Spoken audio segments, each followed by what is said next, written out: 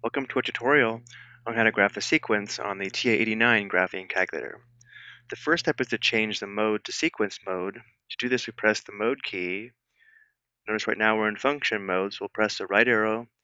Notice number 4 is sequence, so we'll press 4 and then enter. And now we're in sequence mode. Next, we enter the formula that generates the terms in the sequence. So we'll first graph a sub n. So if we press y equals by pressing diamond F1, we need to enter in 1/2 n plus 1 here. So let's go ahead and clear this, and we'll enter 1 divided by 2. N is alpha 6, and then plus 1. Enter. We won't use this row here unless we have a recursive formula, which we don't have.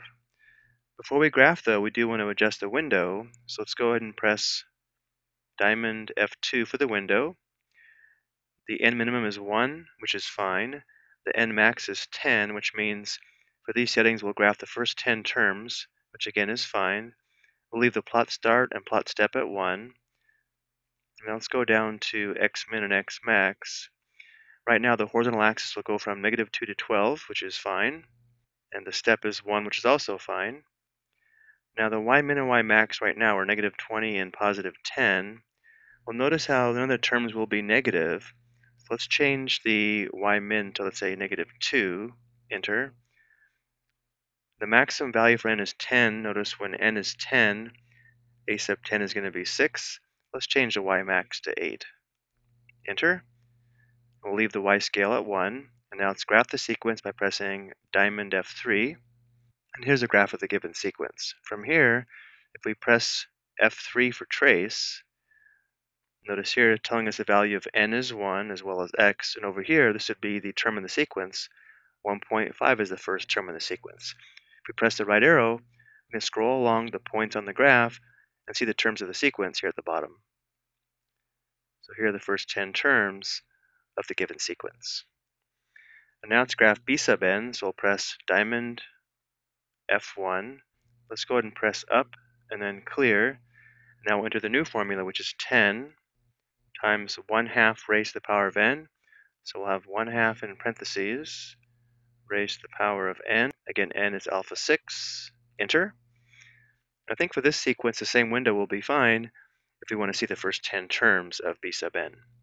So we'll press diamond F3. If we press F3 for trace, we can see the terms in the sequence here all the way out to the 10th term. Notice how these terms approach 0. Let's look at one last example. So diamond F1, up, clear, and now we'll enter the new formula, which is 64 times -1/4 raised to the power of n. Enter. Notice here the terms are going to alternate sign, so we will have to adjust the window to get a nice view of this graph.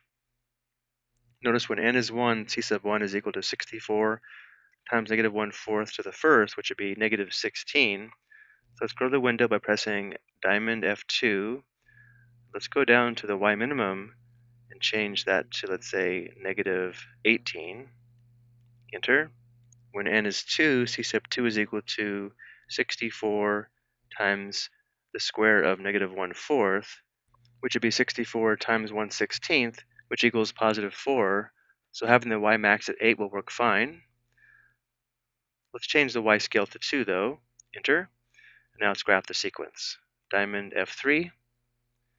And here are the terms of the sequence. We press trace, which is F3. We can view the first 10 terms of the sequence by pressing the right arrow. Again, notice how the terms are approaching 0. They do alternate, but they also approach 0. I hope you found this helpful.